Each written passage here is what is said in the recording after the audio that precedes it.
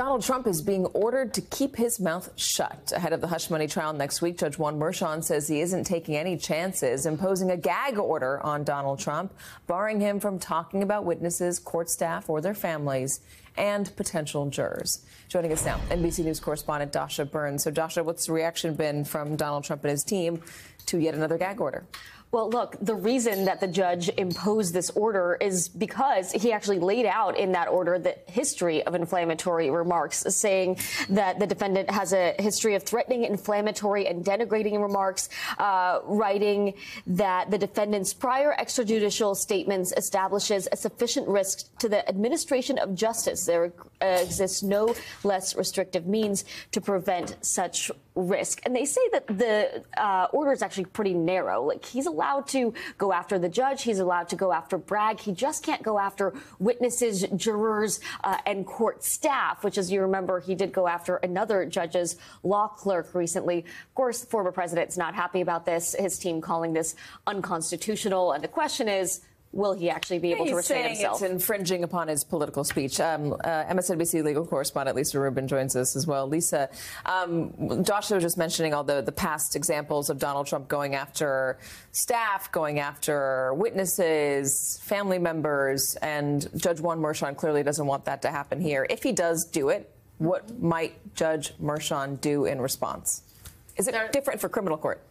It could be. I mean, being held in contempt in a criminal court could be different than being held in contempt in a civil court. So it remains to be seen how far Trump will push Judge Merchan. But, you know, Dasha was noting the examples of people to whom he's done this in the past. He did it 3 times over the last 48 hours. He spoke after Monday's hearing about Matthew Colangelo, who's a lawyer in the DA's office. He then Truth Socialed yesterday about both Michael Cohen and about the judge's own daughter, who is, as Dasha noted, not covered by this order, but may have provoked Judge Merchan to enter the order yesterday, as he did. You know, sometimes in this case, we get filings belatedly. This is an order that was signed clearly March 26th. That's yesterday. Something might have happened to have caused Judge Merchan to enter this order exactly now. Tell me a little bit about Judge Merchan. I mean, we know a lot about Judge Engoron now. Yep. We knew a lot about Judge Kaplan, how stern he was. Who's Judge Merchan? Judge Merchan is, first of all, I should note, just like any other judge in the New York state system, Juan Merchan is an elected official. And that comes with some baggage that wouldn't be attendant necessarily to people in the federal system. Judges in New York typically come up through a party system. They're identifiable with not only a particular political party, but oftentimes with neighborhood-based political clubs. That having been said, Merchan is definitely more in the mold of a Judge Kaplan than a Judge Engoron. He is no nonsense. He's precise. He explains to you what he's doing and why he's doing it. And then, after giving you some opportunity to explain yourself, he's done. There was a moment at the hearing on Monday where Todd Blanche wanted to explain further and basically said, you know, it's their burden, Your Honor. And he said, no, it's yours. I was going to ask you how he treated Todd Blanche at the hearing on was it Monday or Tuesday? On Monday. I know, it feels like a lifetime ago. It feels like a lifetime ago, because I remember the way Judge Kaplan treated Alina Habba, and he was very stern with her.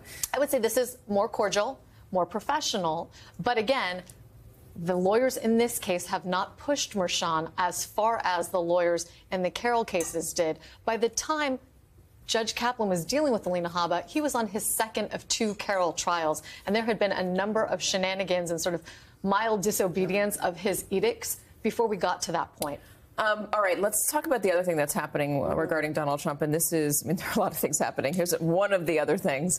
This is the Truth Social going public. What's the deal with that? How's that going? Yeah, well, yesterday was actually a pretty good day for the former president. It surged about 50% in the morning, then went back down a little bit, but still rose about 16% by the end of the day. That means Trump now has a stake valued at about $4.6 billion. Now, the reason people are calling this a meme stock, Katie, is because there is a disconnect between the amount of money the company actually makes and the amount of money is being valued at. Exactly right. Exactly right. So what this means for the people who are investing in this longer term, a big question mark. And there is a lockup period on his shares, which means 6 months. 6 months. But the people on the board could potentially waive that. And they, of course, are all folks who have been loyal to the former president. Or in the they're past. related to him. That's right. His son, Donald Trump Jr. Lisa Rubin. Ladies, thank you very much. Hey, everyone. MSNBC has a new and improved app. You'll get real-time alerts and analysis,